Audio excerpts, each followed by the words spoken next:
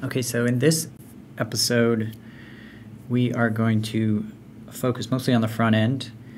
You remember in the last one, we ended up where we retrieved some data from an external API and we returned it to our React front end, and we're just logging it here in the console. We've got a list of podcast episodes that match the user's search.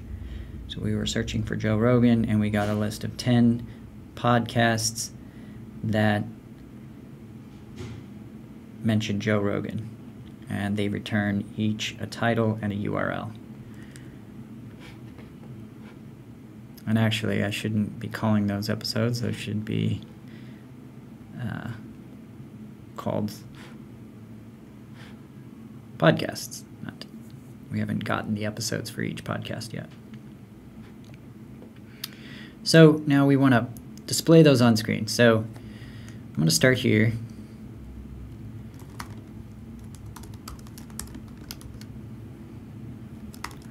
I'm going to say podcast equals data.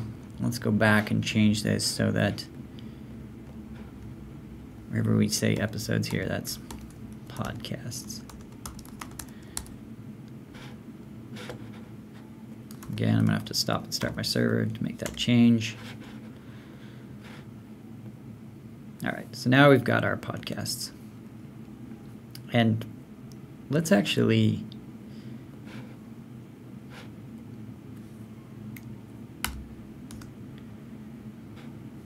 set this up so that we're saving that to state. And this looks right. I'm going to start with an empty array. I'm going to call a set podcast function once we have that. So set podcasts to podcasts. So now it's being saved in state when we get a list of podcasts. And of course we want to show those on screen. So right now we've got a form container. Let's go ahead and add a podcast container.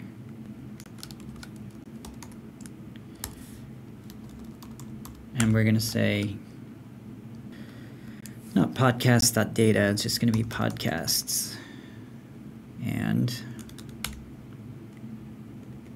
it really wants to add that.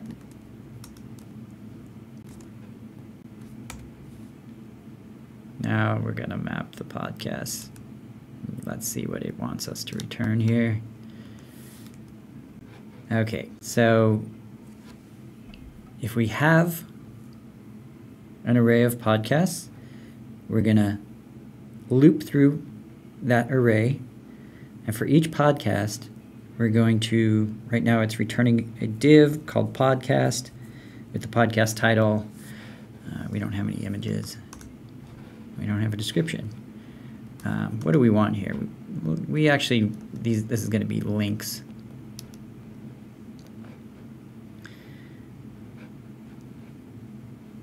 And the link is going to display that podcast title.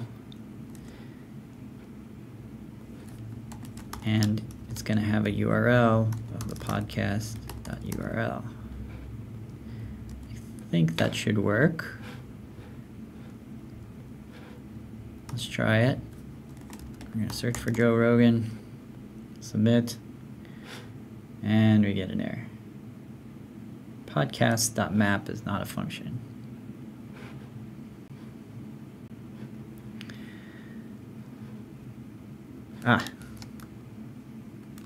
You were probably screaming at me when you saw me do this.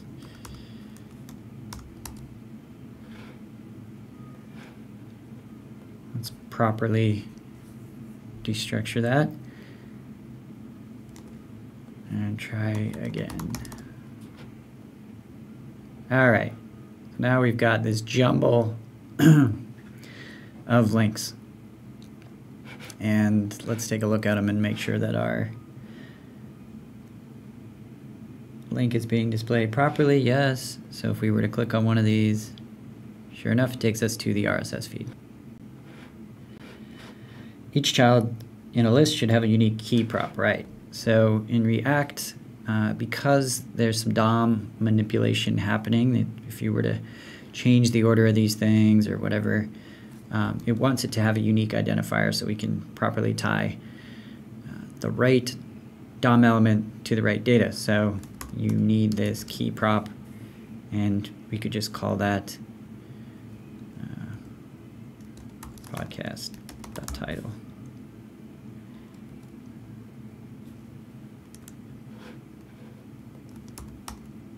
Now, if we run that search, it's not complaining.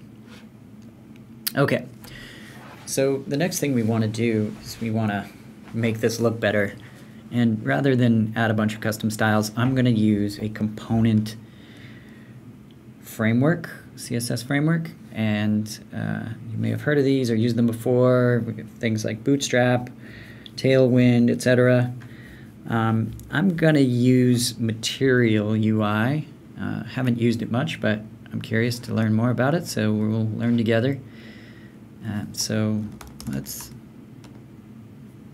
go to their install docs. Default installation, npm. Let's just stick with npm. And I'm going to be installing this in the client folder. So let's paste that code in there. So what they are asking us to do is install Material as well as Emotion, which is a way of specifying CSS styles in React. So it looks like they give you options to use things like style components instead of emotion if you want. I'm just going to go with the default. And let's see what else they want here. They want us to install the Roboto font. So we'll do that. And then you can import Roboto into your entry point like this. So the entry point for our app is this app.js. So let's go ahead and import that there. What else do we want here? Icons, we won't worry about that yet. So I think that should be enough to install Material. Let's start our server back up here. Okay, seems like it's running. I don't think anything looks different, probably because we haven't used any of the components yet. So let's go back to the docs. Usage, okay. So the way that Material works is it has its own set of components. So where we might have been using a button, it imports this button element, and you notice the capital letter there to distinguish it. And it's got its own syntax for styling things and whatnot. So that's how we're going to use this. And since we've got a button, let's go ahead and just do it. So we're going to import that button. And where's our button? Let's change this to button.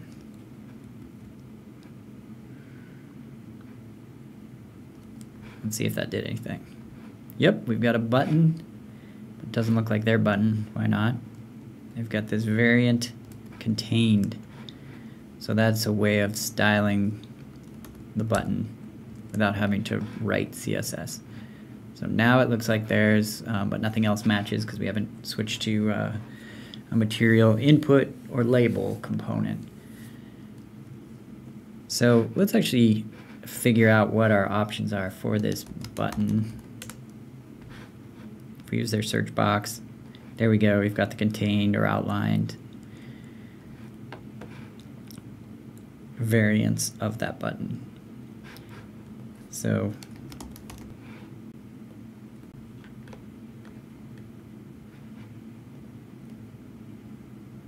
all right, so here we go.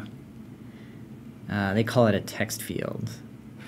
And if we click here, we can see the source code for importing that. So same as the button. Let's import the text field. Let's change this to a text field. I'm hoping all of these things will apply.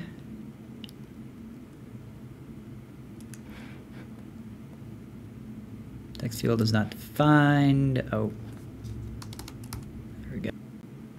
Okay. Got a text field. It's bigger than our button. Why is that?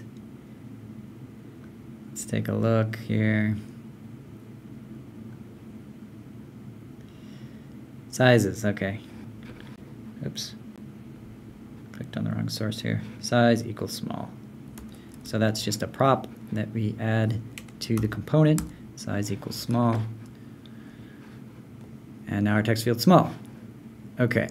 Now we need it to have that label like the last one did. And it looks like they're actually not even using a label DOM element. They're just adding it as a prop here. Label equals podcast name. So let's see if that is the case. Yep, and it's going off screen, but we'll worry about that in a second, which means we don't need this label here. I'm assuming that they will handle all the accessibility aspects of applying the label properly, so that folks with screen readers or whatnot can still see a label. Let's search for a label here.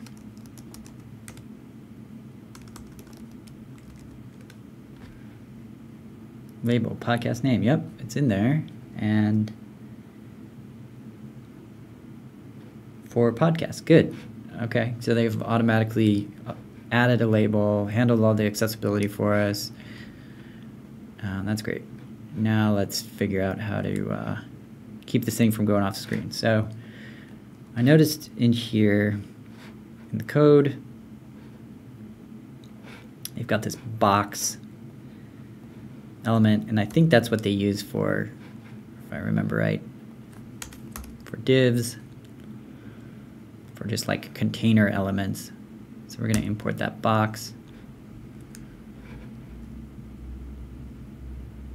And they've even got a prop for it that says component equals form, so it's going to turn it into a form. So we don't have any unnecessary DOM elements. That's great. So let's actually just start by putting that in here.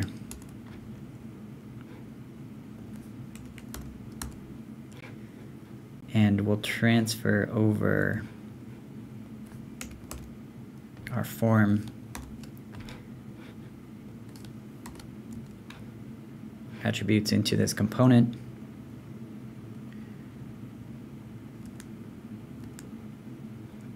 And let's see what we've got here out of the box. No validate, autocomplete off.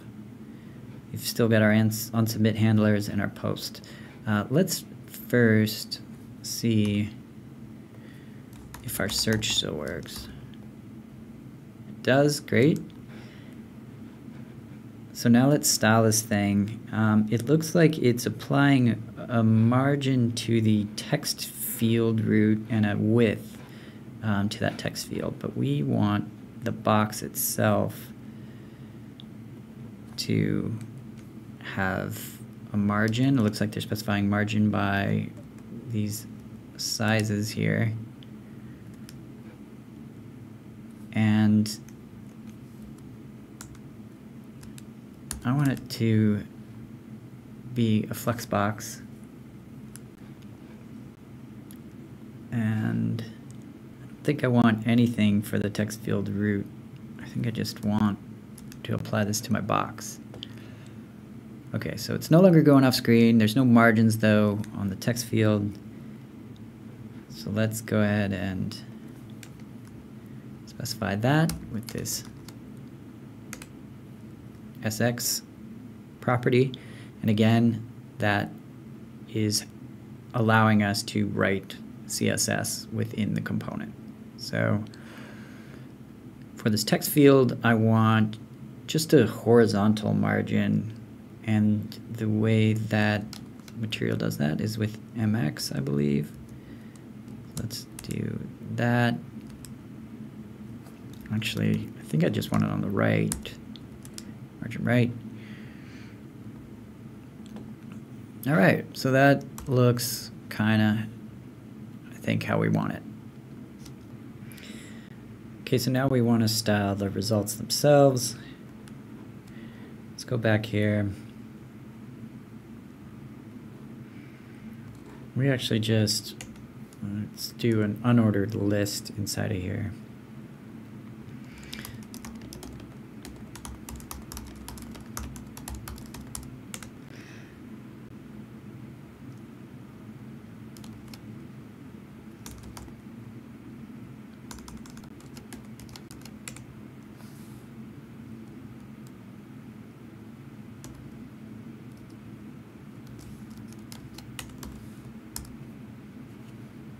And so we're going to actually wrap this link with a list item. Our key needs to be on the first element inside of our loop here. So I'm going to move that. And now we've got a list of items. We can check that in our DOM, UL, a bunch of LIs, and a bunch of links inside of there. And now let's figure out what Material does to style list items. Lists, basic list. Let's see. List and list item. We're going to add those to our imports.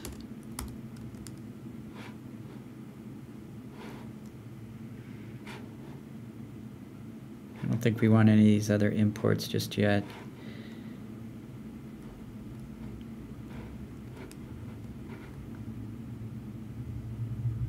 And so we're going to replace these LIs with list items and this UL with a list. Let's see what that did. Okay, it's less ugly to me. Doesn't look too different.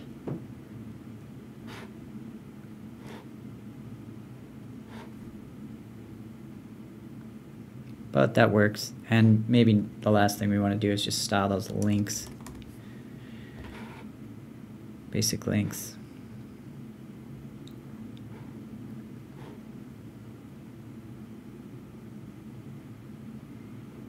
Well, we'll just start with the basics and we can worry about some fancier styling later. Main thing is we just want to get everything into our Material UI components where possible. And that's going to, it may seem simple right now because we're not doing anything fancy, but it may save us trouble down the road in terms of making sure everything looks the same and styled the same and handles all the accessibility needs that we have. Allows for reactivity, compatibility with React, etc. So even though these are just some basic elements, it's worth getting them into this component library. So replace this with a link.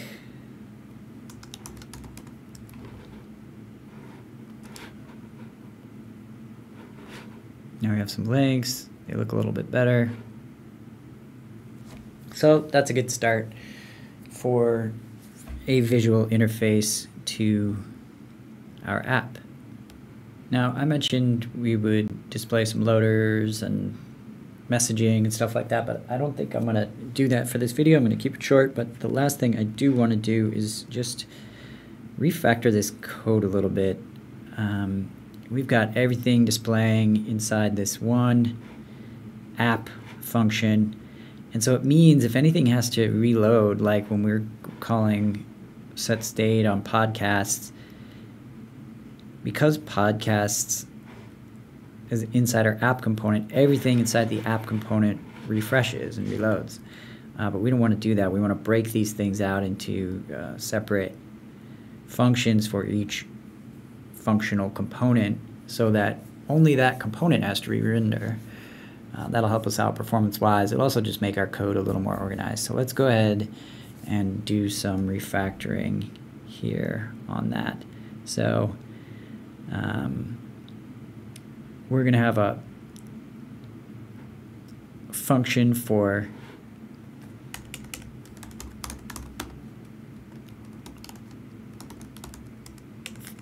form container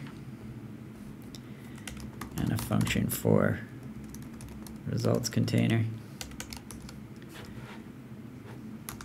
Let's use that convention that they're using where the capital letter means it's a component.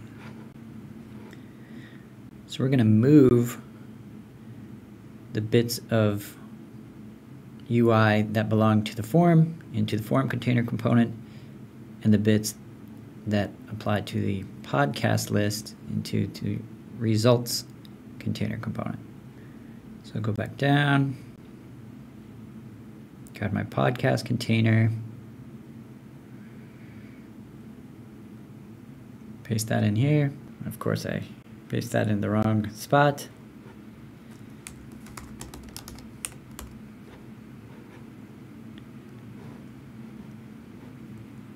Because I can't talk and type at the same time. Okay.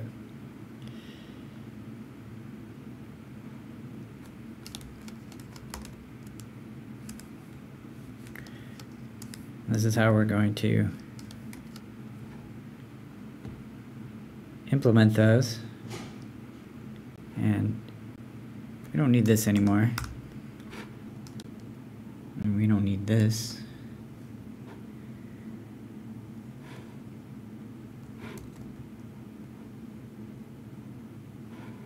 And our set podcast name needs to go up in there.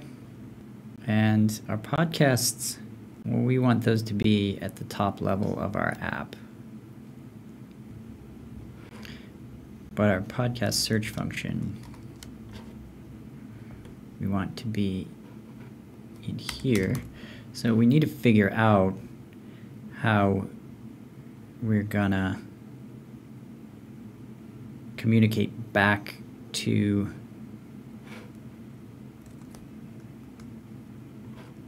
this app what those podcasts are.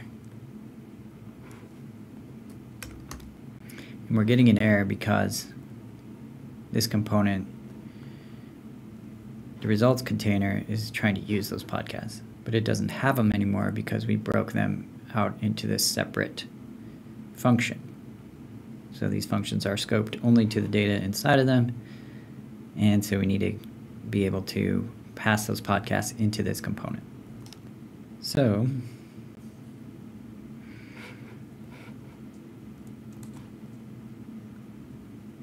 let's move this back into here. Sorry, into our app. And when we get those podcasts, we're going to pass them into our results container. So podcast equals podcasts. But we don't have them, so we're going to need to define a function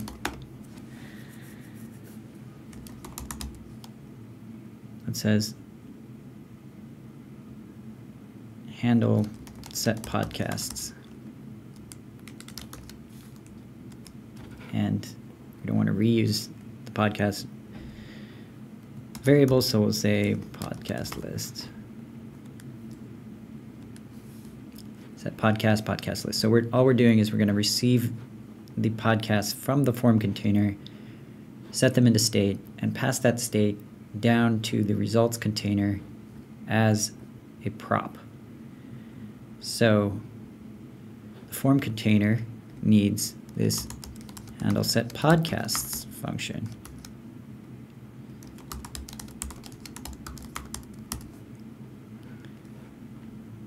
So it can call that function inside itself, and that will trigger in here. So let's go do that. Form container, handle set podcasts. So rather than set podcasts, we're going to say handle set podcasts. All right. So it's doing that. That's being logged as state. It's being passed down here. And so our results container needs a prop for the podcasts. So now, if we do a search, we get our list. So let's go back and review what we've got here. We've got a form container component. It performs the search. When it gets results, it calls this handle set podcasts function, which is a prop that is passed down from our app right here. So when we call handle set podcasts, it's actually calling the function within here. Now that is setting state with our list of podcasts, and that list of podcasts is being passed down to our results container as a prop. So our results container has that list of podcasts, and we say, if we have podcasts and the array has something in it, then loop through all the items in that array and return this list of items. So there you go. There's a much more componentized version of this app. So the very last thing I want to do, I promise, is split each of these components out into their own files. So we don't end up having this huge app with all kinds of different components we got to scroll through. So I'm going to make a components folder. And within that, I'm going to make a file for our form container .js, and a file for our results container .js. And I can already tell we're probably going to want to change these names later, but let's just get them in there. So this is our form container function. Put that in there.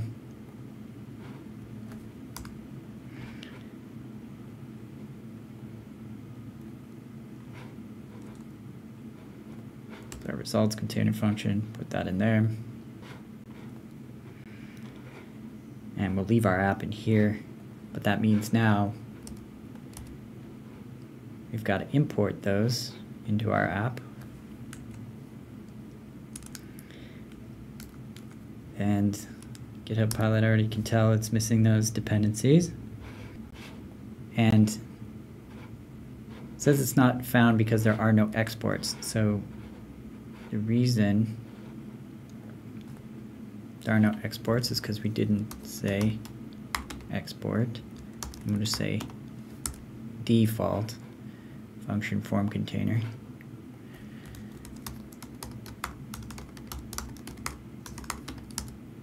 Same thing with the results container. Oops, does it not want the default? Sorry. And now we're going to get a bunch of errors that these components are not defined because they only exist here. So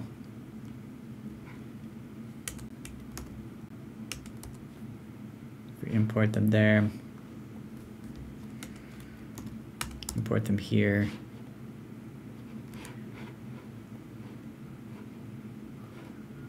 and of course import React.